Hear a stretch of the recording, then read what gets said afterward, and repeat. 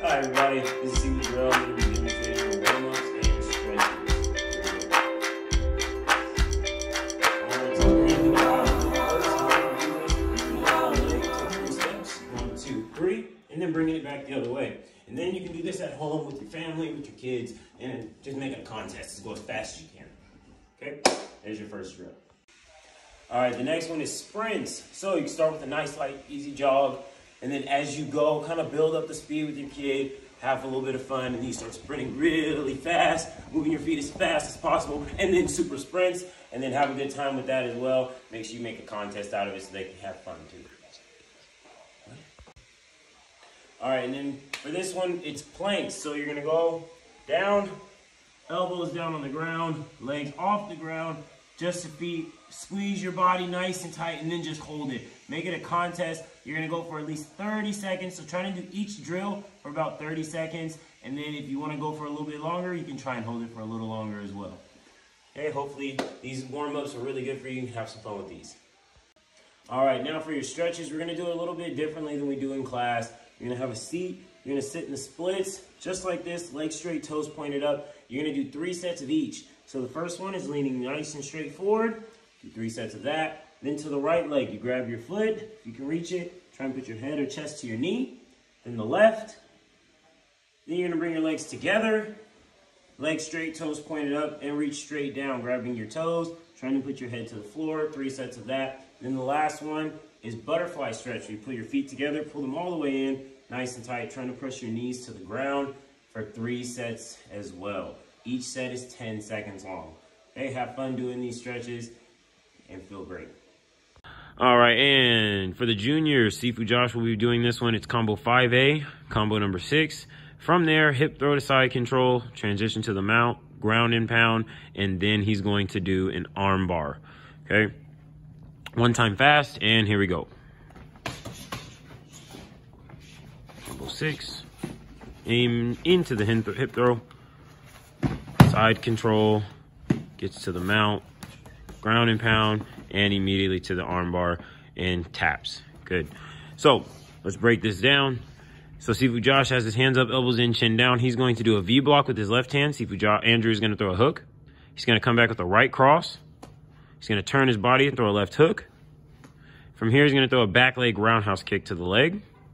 Then he backs up and disengages. Then from here, combo number 6, he's going to step in with an elbow. Left hand stays up to protect his face. Then that left hand is going to wrap around Sifu Andrew's head. He's going to get him into a nice tight clinch, and he's going to spin him around. Once he does, he holds him nice and tight. He's going to throw a knee with his right leg. And after he throws that knee, he's going to use his right forearm to push Sifu Andrew off and kick to the back of the leg. Following right after, he steps in, knocks the wrist down, controls the elbow, controls the lower back, and puts his head down, gets to the side of Sifu Andrew's body. He's going to step straight across and turn his hips, use his legs to throw him. Once he throws him, he's going to go down to side control, elbow in, head down, knee into the side, left leg is spread out. And from here, he's going to switch his base, left leg back, right leg forward, head stays down. He's going to step over, rotate into the mount, knees bent, and he's going to slide up, knees under the armpits, so that way he can't bridge, Sifu Andrew can't bridge and get Sifu Josh off. From there, he's going to ground and pound, making him cover up. He's going to open him up kind of with a left hook.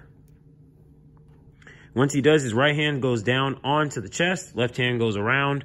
He's going to put all his weight onto that chest. He's going to push, jump in the air, and the left leg goes around his head. Once it does, he falls on his back, gets him into his armbar, and he goes very slowly, keeping his knees tight together, heels back, and lift the hips, slowly pull the hands down until he hears a tap. Just like that. That is the drill for our juniors.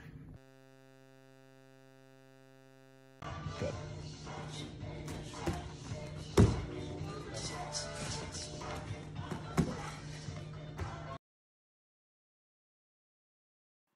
All right, guys, so this is our message for the month. Courage. It means being able to do something even though you're afraid. And we have a lot of things going on right now. We have the coronavirus. People are afraid because they're getting sick. Some people aren't surviving this. We also have our shelter in place. It's affecting our economy. Parents can't go to work. You guys can't go to school. People don't know how they're going to pay their bills. So it's a lot of stuff going on where people are afraid.